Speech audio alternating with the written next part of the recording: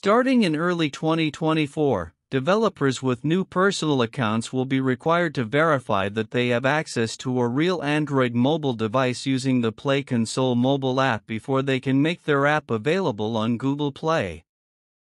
To complete device verifications, log into your Play Console account, web version, as the account owner, that is, using the Google account that was used to create the developer account. Go to the home page. Find the Verify that you have access to an Android mobile device task and click View Details. Scan the QR code to launch or install the Play Console mobile app on the device that you wish to use to complete verifications. Open the Play Console mobile app and log in as the account owner. Select your developer account.